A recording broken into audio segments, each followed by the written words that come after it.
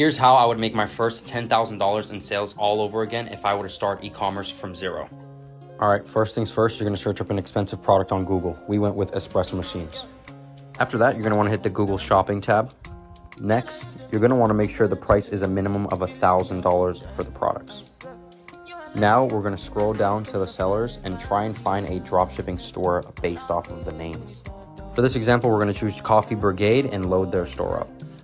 Now, to validate these stores are dropshipping stores, you're gonna wanna look for indications like no sales taxes, or we are an authorized dealer, or we are an e-commerce based retailer, things of that nature. And as you can see, I found that right here on the About Us, e-commerce entrepreneur. What this does for you is confirm that this store is 100% a dropshipping store and that every single brand they sell for allows dropshippers. Next, you hit the link in my bio and start your Shopify store 100% free today. Now you acquire the suppliers you did research on, just like this one, Nuova Simonelli. As you can see on their website, they have a dealer login.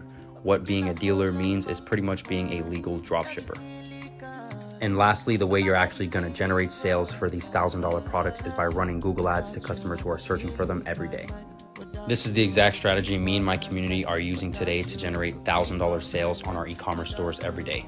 Like and follow for more e-com knowledge.